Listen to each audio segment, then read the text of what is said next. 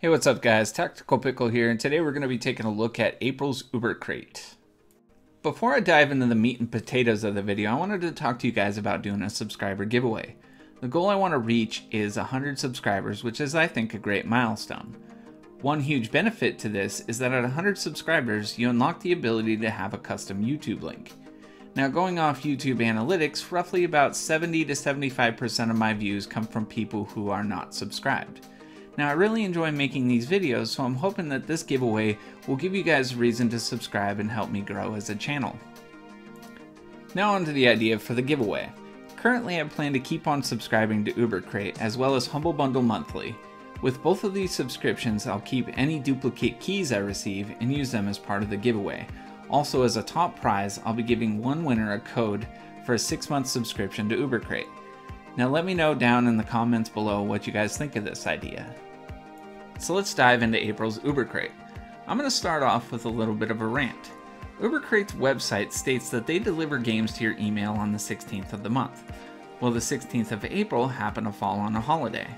I feel as a form of common courtesy or customer service, you should post on your site that games will go out on a different date if the 16th lands on a holiday.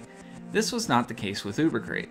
So when the 16th came and went and I didn't receive my games, I tried to contact them asking where my games were and didn't receive a message for over 6 hours till I was told that they were going to go out on the 18th. This is the second time out of 3 crates that I received them late. Now that that's out of the way, let's get on to the games. April's Ubercrate is by far the worst one I have received so far. Out of the 10 games I received, 5 of them were duplicates. Out of those 5 games, one of them I received as a duplicate last month.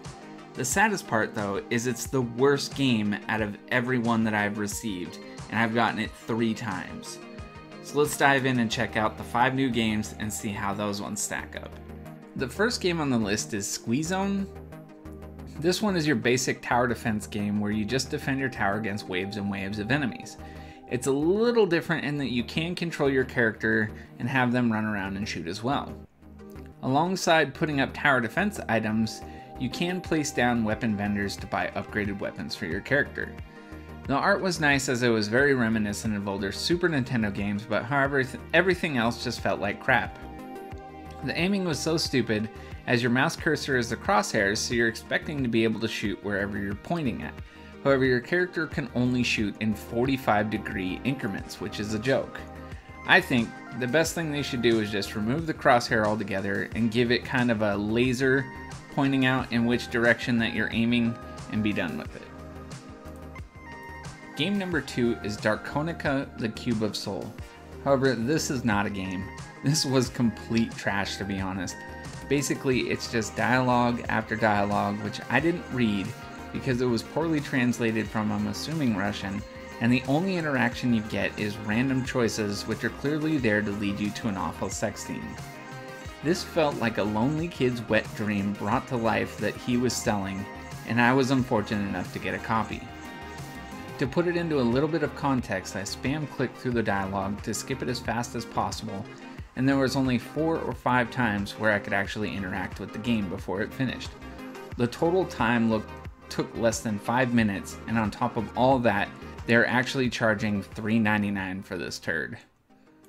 Next on this list was supposed to be Midsummer Night. However, as soon as I booted up the game, my antivirus popped up saying that it was ransomware and deleted it.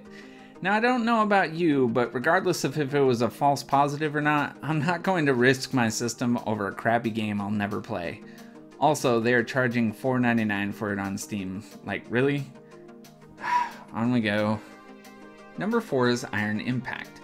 This is a pretty cool arcade-style top-down tank shooter. This game feels very well made and was pretty fun. The game does very well at playing off nostalgia, bringing back memories of old top-down shooter games. It doesn't do anything to improve on those games, but it does a great job of giving the same fun gameplay. Even their Steam page says, Iron Impact is a tank TDS similar to many of the NES games we loved so much when we were kids as Battle City or Jackal. You can definitely feel that they put the effort into making this game feel like a great shooter and not just a game cashing in on nostalgia.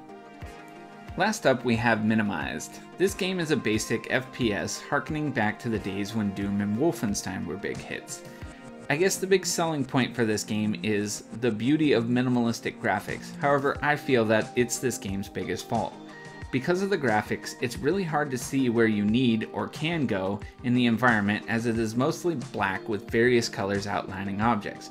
Honestly, I feel like this flops hard because it takes away one aspect they really could have excelled on. Instead, it relies on outdated gameplay that doesn't hold up with this art style.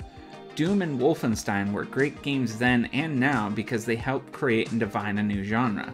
This game just feels like a game trying to cash in on your nostalgia, especially since it's priced at $3.99. Now on to the duplicates. This month I received 5 duplicate games, which is outrageous.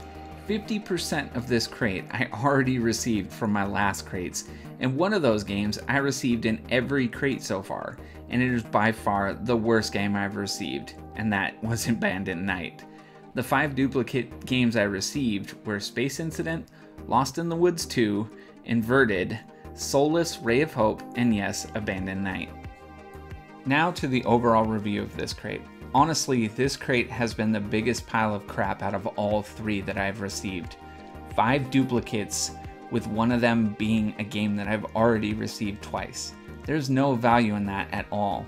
I had a suspicion as to why all these games have been crap out of every crate, and after doing these videos I noticed most of these games share a common publisher.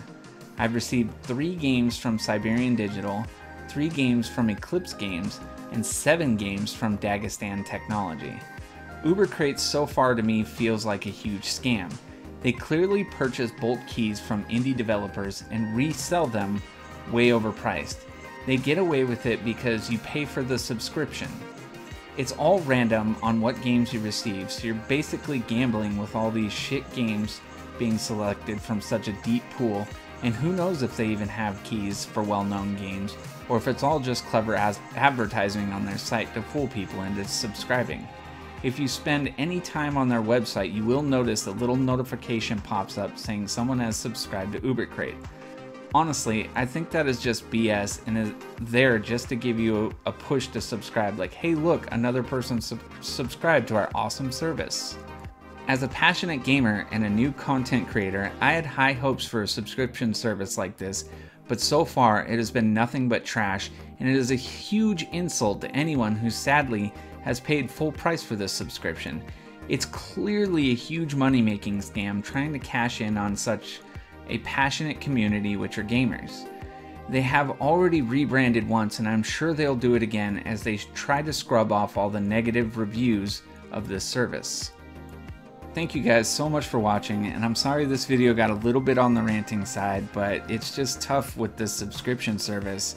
I mean, I'm a huge gamer, and it's just appalling at what this company's doing while passing it off as something it's not. Hopefully you guys found this video helpful, as I really enjoy making content for you guys. Don't forget to hit that like button, as it really helps me out, and hit that subscribe button if you haven't done so already, so we can help my channel grow and we can get close to that magic 100 subs goal where I can finally start doing some giveaways. You guys can follow me on Twitter @TacticalPickle, and be sure to leave a comment down below if you have any feedback on the video, subscription service, anything. You know, it's always helpful. I'm still learning on all this stuff, and you know, interacting with you guys has been great. So far you guys have been awesome, and I really appreciate it.